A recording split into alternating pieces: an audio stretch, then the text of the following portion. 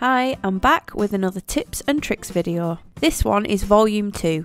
If you missed the first one, I'll link it above. Again, a lot of these will be common sense, but there are still lots of newbies out there that haven't discovered these yet. Let's dive straight in with number 1, sticky dots.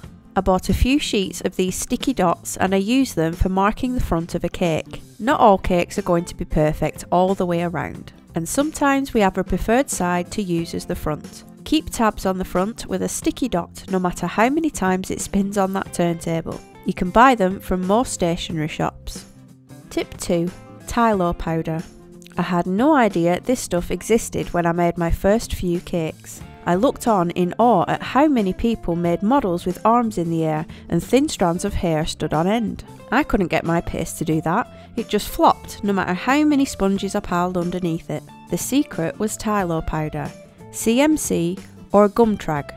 They're all powders that pretty much do the same thing. It makes the paste firmer and dry quicker. This was a game changer, and now I keep several tubs in my cupboard. All you need to do is knead it into the paste and let it rest in a bag. You'll feel how much firmer it is to your regular paste. Number 3. Homemade smoothers. Yep, that's right, a free homemade smoother using sugar paste. Just take a lump of paste and push 3 fingers down into it slightly apart, and it's easily held and controlled. The paste moulds to your hand and also to the shape you're smoothing, whether that's a concave or convex shape.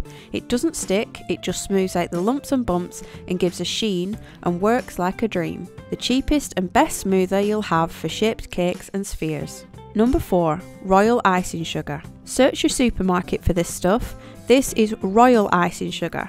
You add water to this to create pipeable royal icing. Regular icing sugar just creates that runny drip icing like lemon drizzle when water is added. If you have a hot, humid day, you can substitute some of your regular icing sugar for some of the royal icing sugar to help stiffen up buttercream. It creates a bit more of a robust buttercream to give you a bit more security during the UK's random hot days.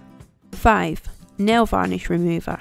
I know, we can't wear nail varnish in this industry, but it always pays to have some nail varnish remover on hand. Glaze sprays are awesome for adding sheens and shines to certain designs, but it's no secret that the nozzles can get blocked and it fires out either a jet spray or huge mists. It often covers worktops and worse, your touchscreen phones and iPads. It's a nightmare to remove, so grab yourself some nail varnish remover and kitchen towel to fix your phones in a snap. The spray is a type of edible varnish, so it makes sense to use a varnish remover to remove it easily.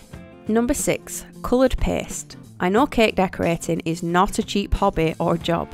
It can be tempting to colour white paste with gel colours to keep the cost down, and this does work well for some colours and pastes, but getting a deep, rich colour can be a long, arm-tiring and sticky process. The more gel you add, the stickier your paste gets, and it also gets stickier with all the extra kneading involved. Where possible, I always encourage people to buy the coloured paste or airbrush it. It's much quicker and less painful, especially if it's black, navy or red. Lastly, number 7. Sausages. No, not pork sausages, sugar paste sausages. They can be a little hard to roll consistently if the paste is soft, with some areas being thinner than others. To keep the pressure even across the paste, use a smoother, and if you need a larger or longer sausage, you can use a chopping board or a cake board. Well, that's it for volume 2. Hope you found some of these helpful, and I'll see you next week. Bye guys.